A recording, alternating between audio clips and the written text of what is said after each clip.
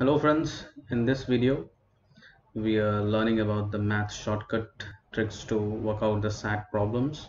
So we've got a question which is a simultaneous equation in two variables, that x and y, and the ultimate goal is to work it out and get the value of x and y.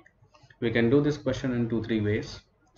Like generally most of the students, what they do is I'm going to show you that particular method and then we'll work out and do the trick.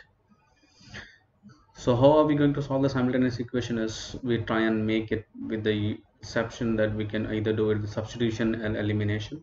So if we go with the elimination, which is much easier, we multiply this with 3 and this equation with 4, which will come down to, if I multiply this entire with 3 just to make one particular coefficient of x or y equal, this is going to give me 12. If I multiply 3 times 3 is 9, 3 6 is 18.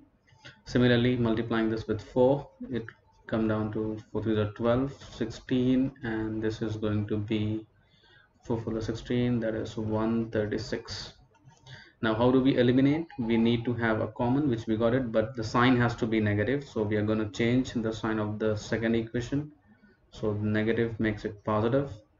This goes out. Plus 16 minus 9 is 7, and this is going to give you 154.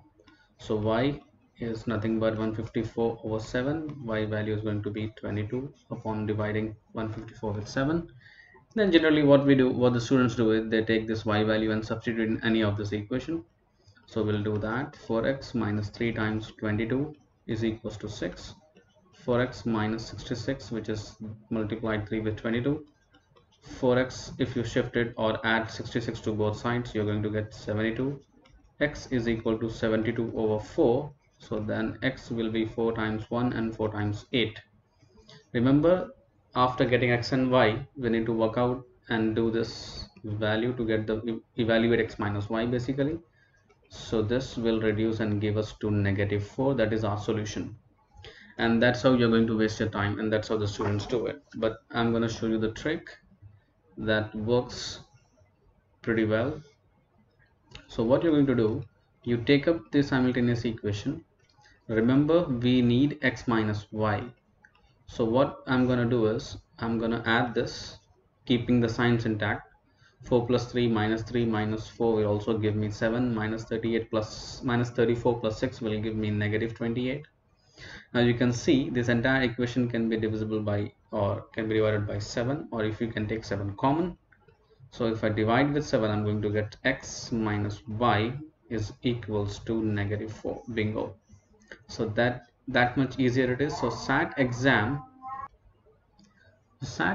basically tests your logical reasoning, and they just don't want you to waste your time. You cannot take chances to waste your time in doing the questions lengthy. You just have to be a little bit logical in it. So that is how you do it to get the answer. If you can check, both answers are same. Coming back to one more question, which we can do it little easier and little bit logical it is, which says what is the value of a if a is a times a is equals to a plus a plus a.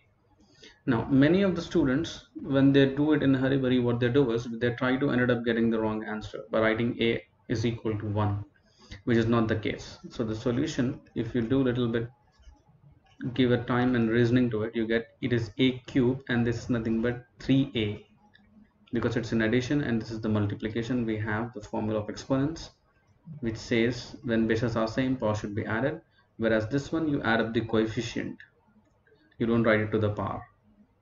Now this is 1, so since equality is there, bases are same, you can cancel 1a from here. You have a square is equals to 3, you get a is equals to square root of 3. This is how you answer it, and that's much. I hope you like the video. Please watch some more videos for SAT. Enjoy learning math, spread the knowledge. Thanks for watching.